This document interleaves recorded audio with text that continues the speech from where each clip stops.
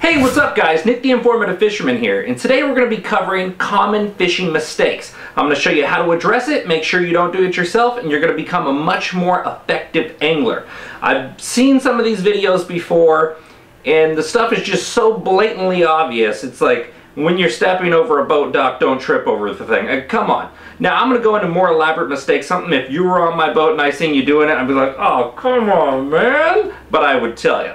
Okay, so first things first, I have down here landing fish with the line or bad netting. And what I mean by this is, a lot of people think as soon as you get the fish to the side of the boat, it's good. Hey, you won. Hey, good job. All right. Well, in bass fishing, a lot of the time, we don't use nets. It's just the cool thing. We like to do that because in a lot of tournaments, you're not allowed to use nets. So I'm going to cover that first. Now, when I say landing that fish, a lot of the time, that fish is down in the water, and we have our line back here. Behind us, rod's laying down in the boat, and the fish is swimming down there. I've seen guys do this and wrap that line around their hand and start trying to pull the fish up to grab its lip. That's a huge no-no.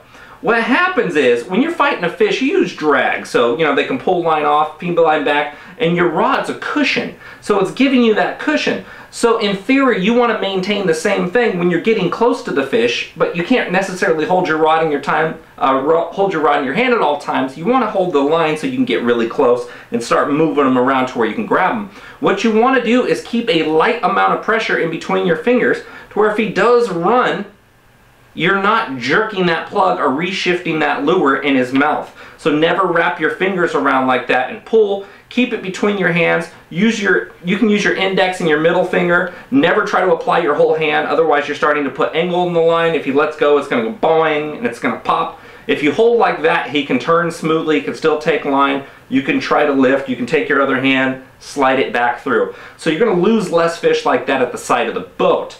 Now, bad netting. Another thing, let's say we're trolling or we're out bait dunking and we're going to net a fish from the bank. Let me grab my net here. Now I have a rubber band around this, but if you have a shorter net, you can grab the back of the net with your left hand or vice versa with your right hand if you're a lefty or you're righty, doesn't matter. And this is called trigger gripping. You take it with your index finger, you hold it behind and you go down. That way, if you miss the fish, the net doesn't blow back through and you're trying to turn and the net's getting twisted around. You want a trigger grip to hold it. Now, this net extends, or a lot of the time we're using nets with extremely long handles. Now, people, you've seen, if you've been out trolling or you're fishing in the current, you go to net that fish, sometimes you'll put the net down there and the net will blow back under the rim of the net and it'll be out here. And you'll end up snagging a lure right there in the front of that net. So what I oftentimes suggest people do is take big rubber bands, just like I did here, and go around the tip of that net. Pull it back against the handle. In that case, once the fish jumps in there, boom, it pops loose, and you got him, and you're good to go that way. When you're netting, it's always head first on the fish. Make sure he's going in. Don't get so far to where you're right on the edge to where that's your maximum reach. What's going to happen is that you're going to start stabbing at the fish. You're going to be out there, it's going to be too far, you're going to end up bumping him, he's going to rub the lure on the edge. Until you can get that fish dead center, and you're positive you can get him dead center, don't stab at him with the net. If he's right here over the rim and he hits on here and gets a hook there, it's going to pop free, you're going to lose the fish. You got him to the boat, more than likely he's going to get there all the way, so make sure you can get him in the center of that net. Okay, now another common mistake I see made, a huge one that all anglers make, and even myself, I can make it from time to time when I get frustrated out there on the water, is lack of awareness. And what I mean by lack of awareness is paying attention to your surroundings. Oftentimes nature is going to tell you, and it also is going to dictate where you need to be fishing. And you could say, well, I've caught fish here before, I've caught fish there before, that's where I'm going to go, and you'll ignore off in the distance birds diving. You'll see a whole bunch of tern birds, seagulls, gulls, whatever, diving over into a corner if you just happen to look around when you got there. Or you'll see, you're standing there at the boat dock, you're launching the boat, and this has happened when I'm very aware in the morning and I'm focused on what I'm doing. I'll look over off into there and I'm like, what's going on in that cove? And I'll see bait rolling up there. So like bass or trout or whatever I'm fishing for that day was working bait. I went over there, First things first, I capitalized in the morning and crushed them. And that had nothing to do with my agenda, and that was strictly from awareness. Another thing with awareness is look what the wind's blowing on. A lot of the time you'll get there, you have a plan, you'll say, well, the wind is blowing to the east, I'm going to fish the east, but all of a sudden that day it's blowing to the southeast. And you get out there and you look and you say, well, let's go look for points over there. And you go over there, you see that water rolling up on that point, you see birds working there, and that's just good awareness. A lot of the time you'll be passing by and you'll see anglers hammering fish, and you'll see that they have fish on. What should you be aware of? Well, that they're catching fish right there. If you go try your spots, it might be a better idea that something just happened to happen over there. That doesn't mean you should go follow people around that you think are better fishermen than you by any means. Don't do that. Just keep good awareness at all times, because it's very easy to become distracted or frustrated in a boat. And confidence and awareness is an extremely important tool when you're fishing. I can't tell you how many times where I've lost a big fish at the boat, I'm extremely frustrated, I lose my focus, and for the next hour I don't catch anything, and then all of a sudden I get myself back into the right state of mind and I say, oh, you know what? I think I'm just slightly outside my bite window. The tide went down where the tidal system I was fishing. Or, now the sun's out from behind those clouds. And if I would have stayed focused on what my agenda was and really utilize that and just say, oh, you know what, it happens. I tried to do as best as I could to get that fish. Fish came off. Let it go. The faster you can let that go, the more time you're going to have in a fishing day, the more effective cast you're going to make. You know, it only takes a few casts to catch a couple incredible fish. That makes the difference between an expert and a novice. So you have to keep that in mind. Positive energy, remaining focused, and not getting frustrated over what happens. Good 20 to 30% of our fishing day is tied up with switching between lures or tangles that we have. Even us professionals have that problem where we get backlash on our reels. We have to address it. And if we get frustrated over that time, it's going to cost us for the guy who's not frustrated and he stays focused, gets it done, he's out there, he's more effective, he caught more fish than you, and say, oh man, he must have got lucky. No, he was focused, he was positive, and he knew exactly what to do, and he maintained that mindset. So keep that in mind. There we go, baby. Now here's another thing I see even professional anglers making mistakes from time to time because they have a favorite knot. And I'll tell you what, there's the right knot for the job, and yes, there's a few right knots for each type of line.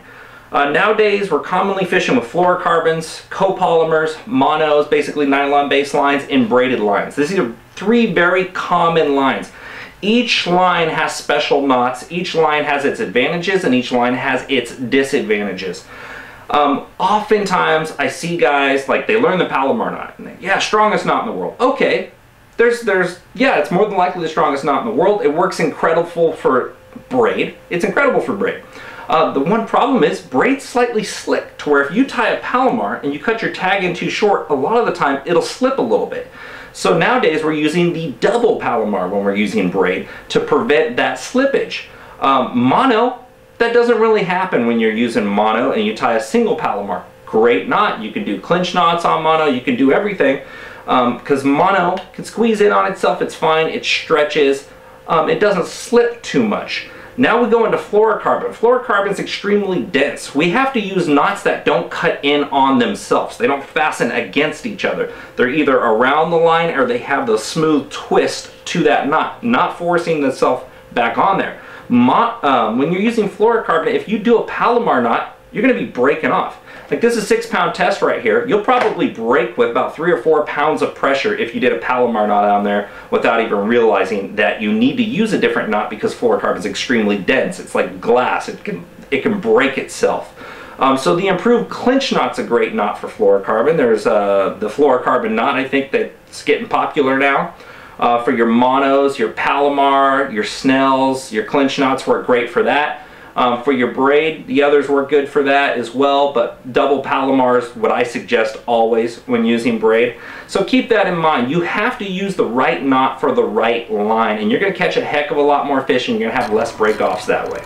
We go. Got a nice Another huge mistake I see a lot of the high-end anglers, professionals, amateurs, everybody still does it. I started talking to a buddy, and I'll do it.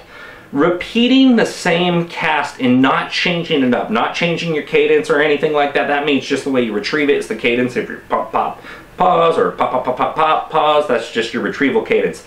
A lot of the time I'll go out there, guys, cast, exact same spot, reel the exact same speed, do the exact same thing, and cast again. When you make that same cast to that same spot and do the exact same thing, do you really think your odds increased? I don't. But I've done it strictly because I get road stare and start doing the same thing.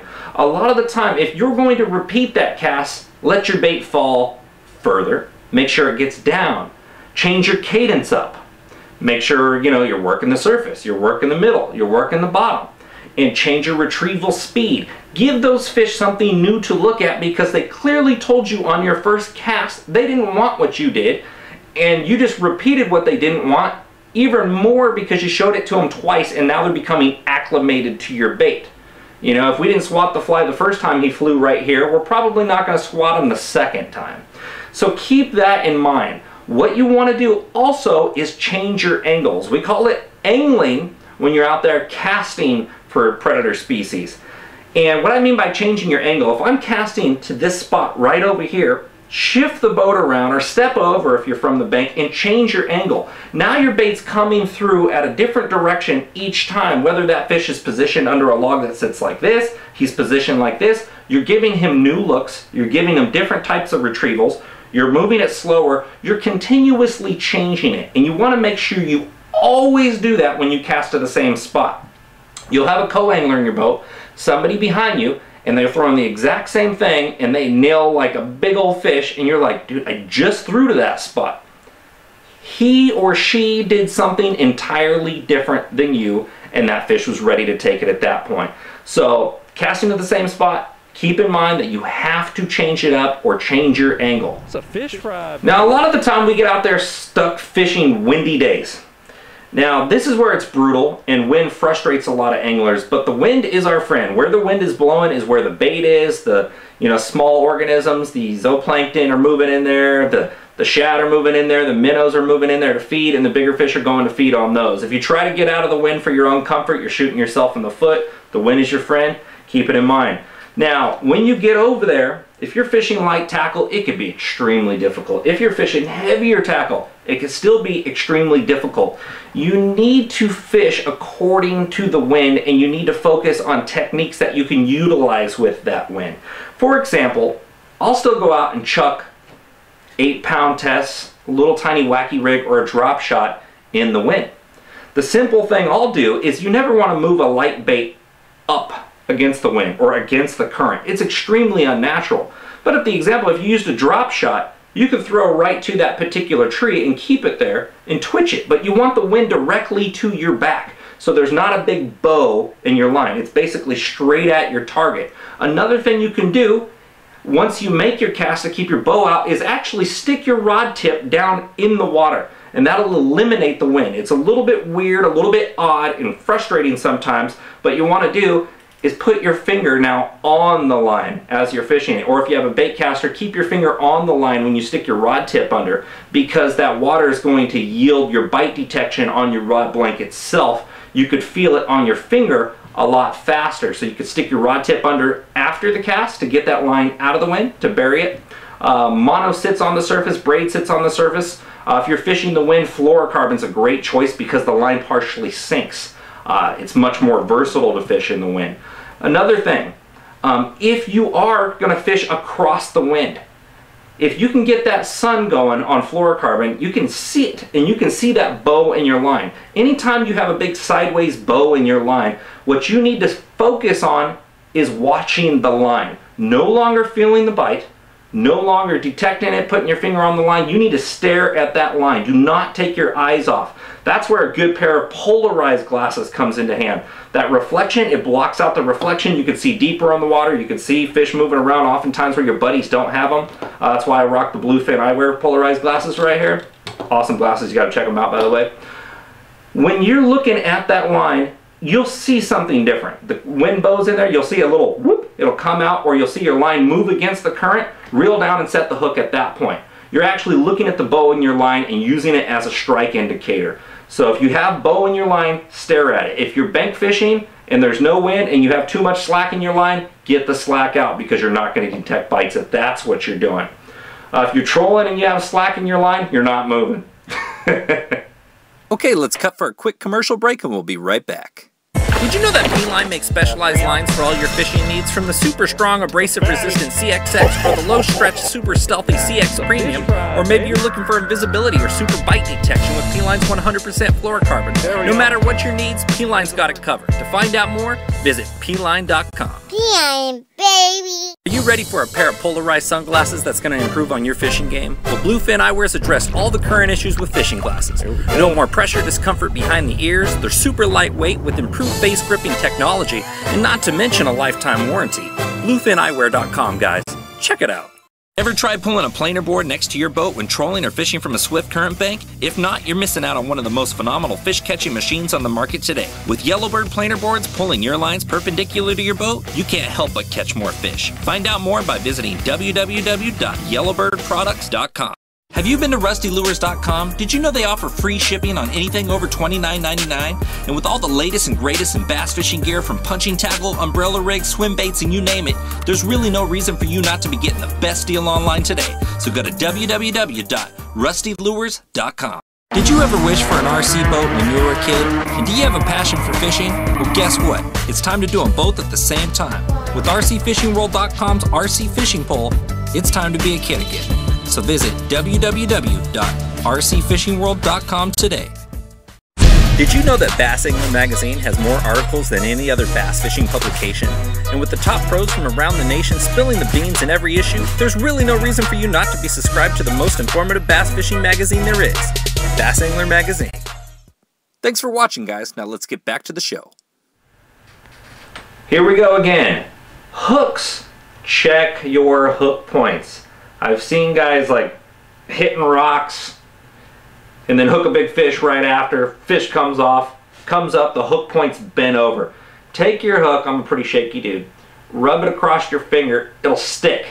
You got a good hook point on there, if you're rubbing the tip across your finger, it'll stick. It won't just slide smoothly, it'll stick into you with that point. So keep sharp hooks. That's extremely vital for hook penetration, hook sets, not losing fish. If you're not fishing with a sharp hook, go home.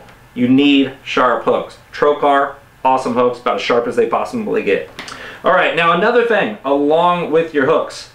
When you're in somebody's boat, and most pros know this, do not stick it in one of the eyes or the guides. Do not stick your hook in there. You're gonna end up chipping it or putting a scratch in there, and you're gonna start rubbing that line when you go to fish, and you're gonna cast and you're gonna get frays in your line.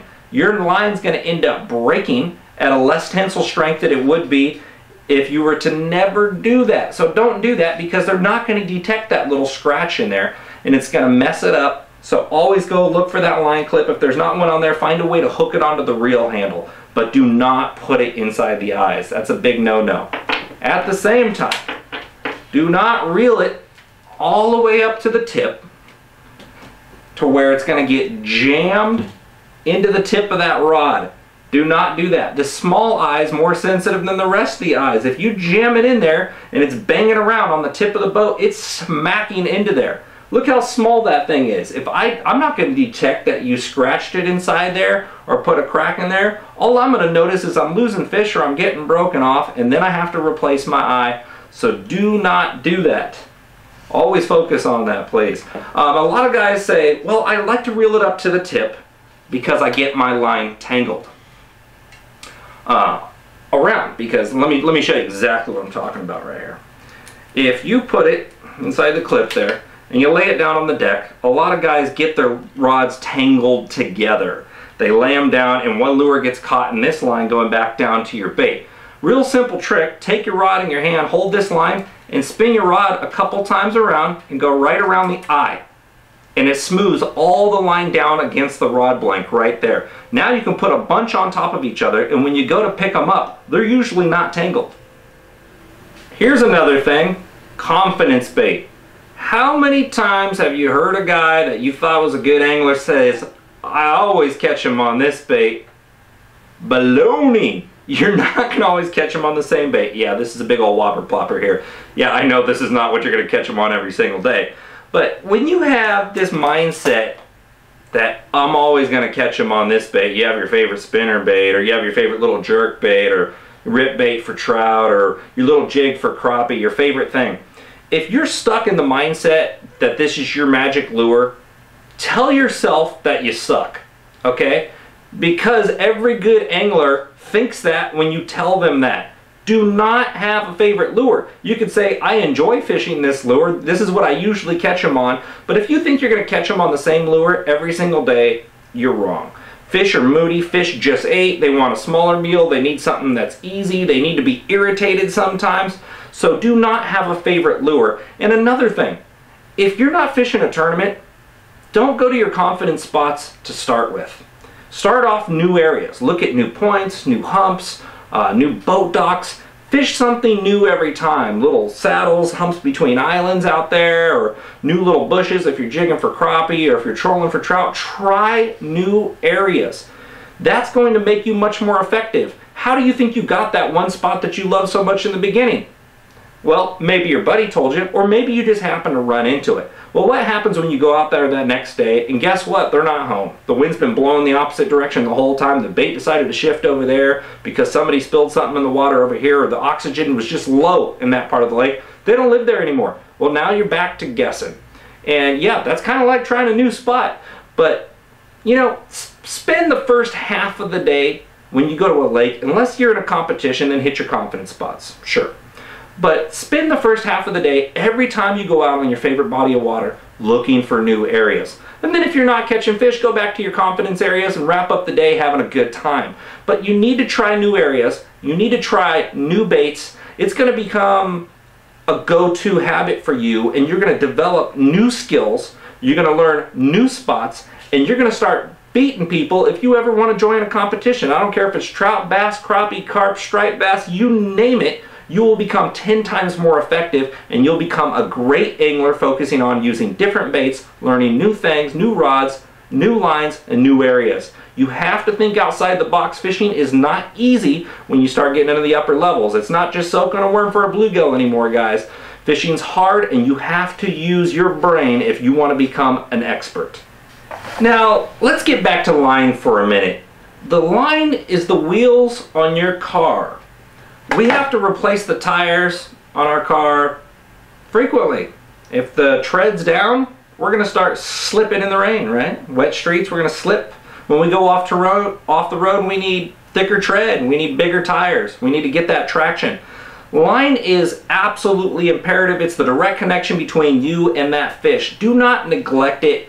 This is pretty obvious, but retie a knot every time. If you have a bait tied on from the time before, cut it and retie it.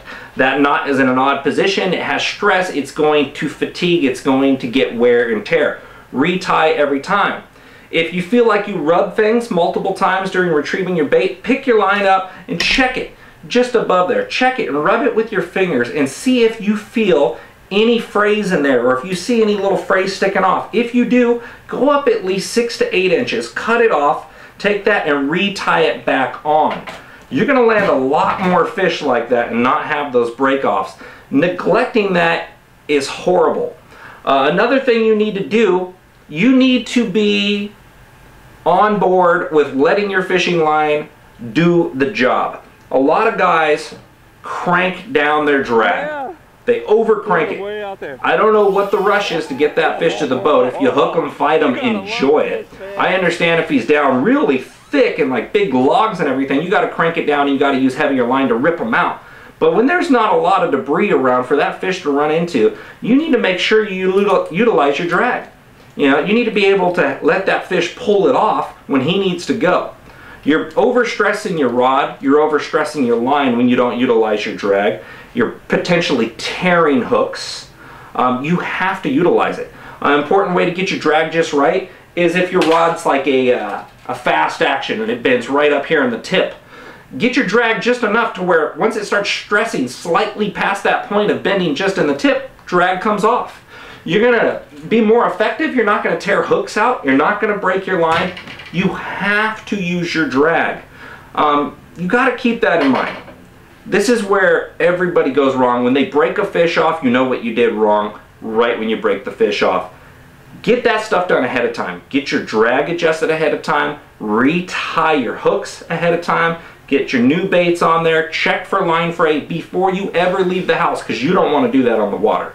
Now another thing that a lot of guys neglect to pay any mind to, no matter what species you're fishing, no matter if you're trolling, you're casting, you're bait dunking, a lot of the time, how thick your line is, the diameter of your line, how heavy your gear is, how big the hooks are, how heavy the weight is, you always want to be as light as you can possibly get away with.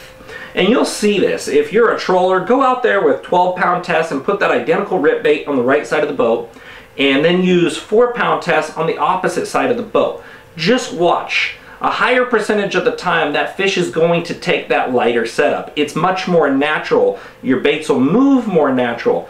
But at the same time, you need to be able to get them in your boat. So it's finding that fine balance between too light and too heavy, because more often than not, the fish are going to bite lighter. The lighter the setup, the lightest weight you can get away with, increases your odds. The lightest line you can get away with, increases your odds. The lightest gear you can get away with using those, because you have to at that point, is going to increase your odds. The heavier stuff you have is more for winching, and it's getting up to that bigger fish. So it's not necessarily using heavy gear to take out small fish unless they're buried in cover, which you have to do.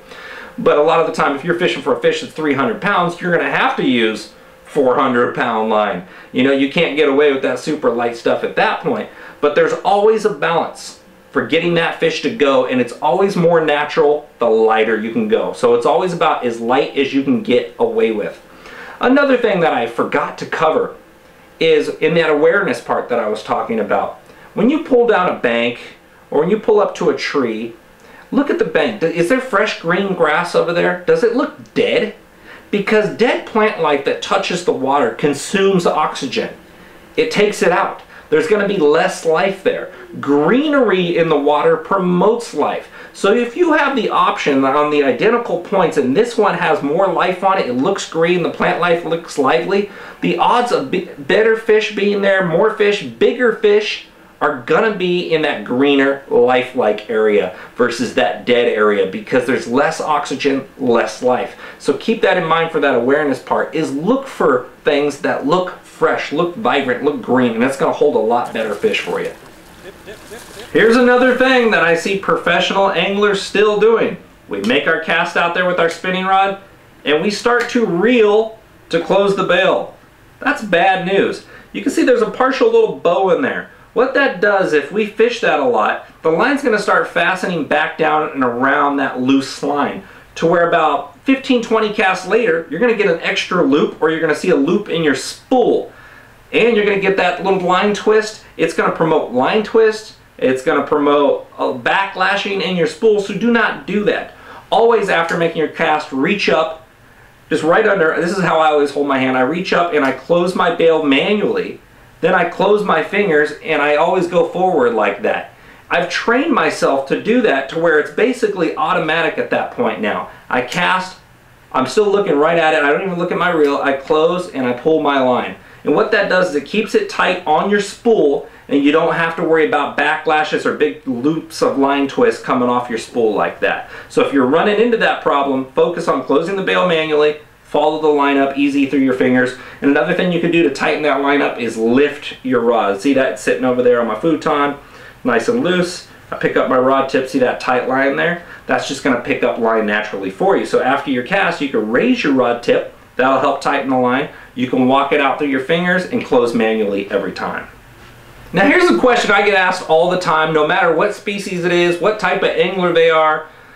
They ask me, how much time should I spend in a spot? And that's an incredible question. That's the winning question right there. What is wasting time? How do you know that you're wasting time? You can look, okay, and you can say, well, if I'm moving down the bank and I'm casting, let's say I'm bass fishing and I'm casting, how long should I spend in a spot? How long should I cover, you know, that bush? Let's say the bush is relatively big and it takes 4 or 5 casts to hit each spot of the bush. Well, make those 4 or 5 casts with the lure that you think is going to work properly for that particular tree or that particular bush at that time. If it doesn't work, find a complete opposite lure, repeat those casts, make sure you show the fish that are living on that structure or cover 2 or 3 different presentations and 2 or 3 things at the same time, not so much the time. Make sure you show them something different each time. That same thing with that retrieval, same thing with that speed. You want to do it with different lures too at the same time.